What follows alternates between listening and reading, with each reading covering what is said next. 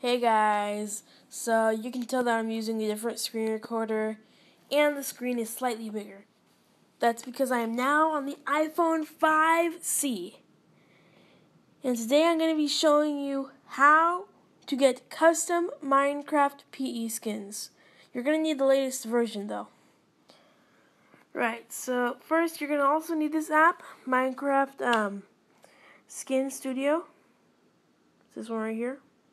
I got it from VShare. So you're going to open this. Now I already preset this up. So let me just go back really quick and show you. Right, so you have your options of begin, whereas you can edit your own skin and create one. Over here, my skins, they already come. I made this one over here. And then community skins. I would choose community skins because you can pretty much look up any skin. So you have all these skins over here.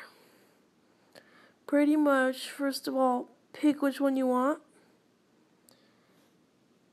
Let's say I want Link over here.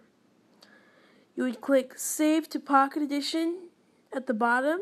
Now, I'm not going to click that because I already have it. I will click it, and then after you click, now it's going to have Save Skin under it. Now, I already have this skin, so I'm not going to save it again. Right, but after you click Save Skin, it'll show you some directions below. But you don't really need to go over that because I'm going to be showing you what to do after that. So anyway, after you save the skin, you would go to Minecraft PE. Then open the settings.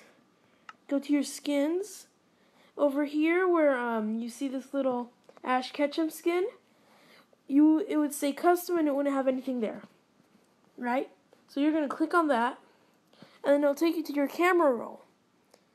Now, if you open your camera roll, you'll see you have a bunch of different pictures at the bottom. Those are all the skins.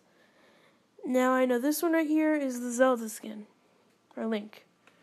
So after you click on that, you see that it's selected now.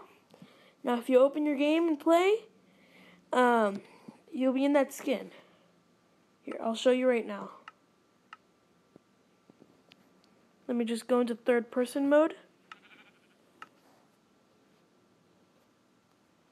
And you can see I am Link.